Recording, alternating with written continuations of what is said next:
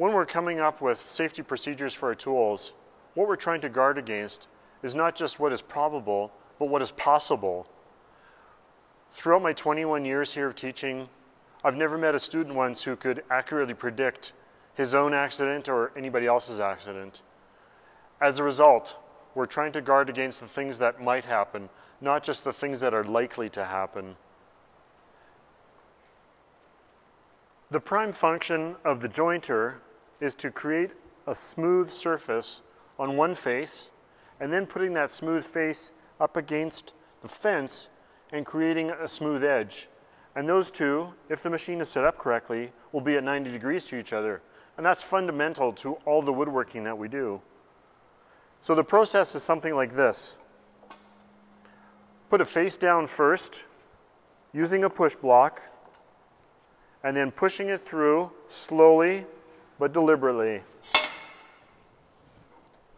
It may require several passes depending on how poorly crooked or warped the material is.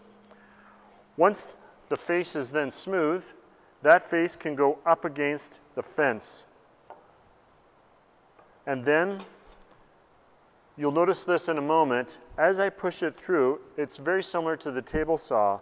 I'll use my left hand to support the material like this, and after my two hands meet just before the cutter head, I'll take my left hand, place it on the outfeed side, and continue the process like that.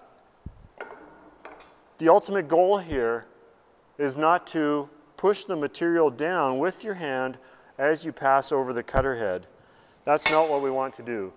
So what we're going to do is, as we come here, we'll pass it through, stop, change our hand, and then continue the cut.